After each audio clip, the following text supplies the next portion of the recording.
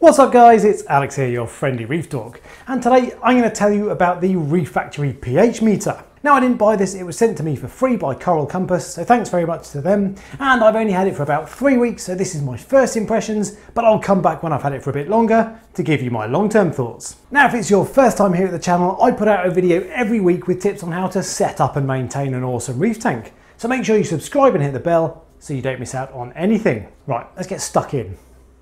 Now Reef Factory is a new company to the hobby, so I'll start by telling you a bit about them. They make a range of smart aquarium equipment to control and monitor your saltwater aquarium. But they have a different approach to the current control companies like GHL and Neptune. Both of those companies rely on a single device to control all of your aquarium equipment, from your heaters to your dosing pumps to your lights and water pumps. But Reef Factory doesn't rely on a central computer. Each Reef Factory device has its own Wi-Fi connection, so there's no single point of failure.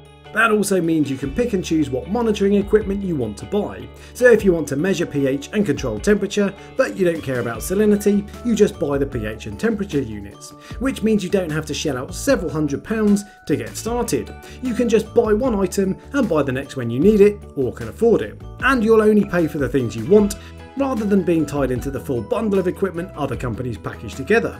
The downside is that it will probably work out more expensive than its rivals if you spec it like for like with Neptune and GHL, and you'll also need more plug sockets because each device has its own power supply, so you'll need to think about what your priorities are and which option fits for you. All Reef Factory kit is controlled by a single app called Smart Reef. I've been using the app for about 2 months now, and for me it is the most impressive part. It's really easy to use, displays all your data for every Reef Factory device you have, it tracks and records historical data, and it sends you notifications by text, email, or straight to your phone if your parameters are outside of your desired levels. You can also log in anywhere in the world using your online Reef Factory account to see how your tank is doing. So what about the pH meter then? As you've probably guessed, it is a device that constantly measures and records the pH in your aquarium. If you're setting up your first tank, this is firmly in the nice to have category rather than essential. But BRS TV has done a lot of work lately to highlight the benefits of correctly managed pH. In short, they say your stony corals will grow up to 50% quicker if you keep your pH at the correct level.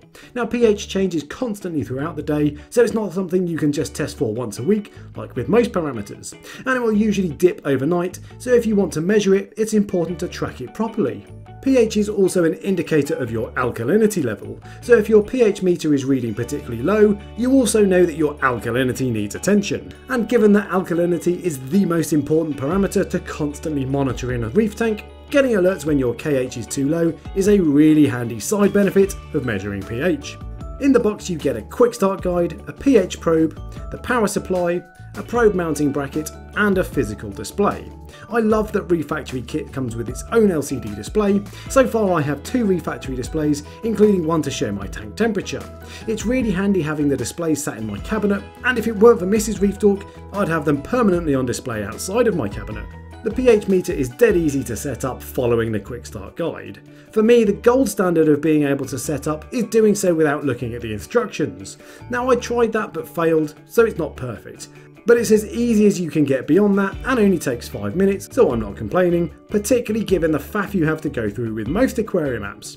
Mine didn't come with calibration fluid, but I'm told that's now changed, so if you buy one from now on, they will come packaged. Calibration is simple. You just select calibrate from the home screen, dry off the probe, then dip it in the first pH fluid, then the second.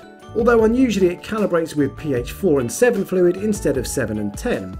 Given that the pH in your tank is likely to be between 7 and 10, I do wonder if the lower calibration points makes it slightly less accurate. Although I asked Reef Factory why they do it that way, and they said it's changing to 7 to 10 soon.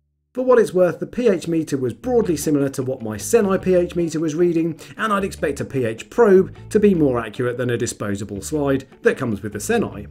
Now I'll calibrate the probe about once a month to see how it goes. Calibration only takes 3 minutes from start to finish, and the calibration sachets are around £1 each, so it's no biggie, and I'll let you know how well it holds calibration when I come back for my long-term review. Once it's calibrated, you fix the probe to the bracket and place it in your sump.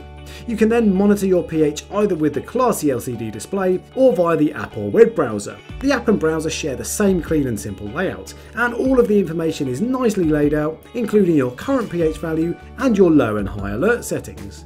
Now the alert settings are particularly handy. You can set it to send you a notification to your phone or a text or email to tell you when your pH is too high or, more importantly, too low. There's also a history chart where you can see how your pH has changed over the course of 24 hours, a week, a month and so on. And that's the real value in being able to monitor and track pH. You can see the difference from daytime to nighttime as your corals stop photosynthesizing and so carbon dioxide builds up.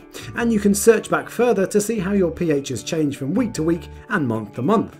So if you're getting a big swing, or if your pH is lower than the ideal range of 8.1 to 8.4, you can take action to correct it. I find the data really interesting and it's given me a nice insight into my tank.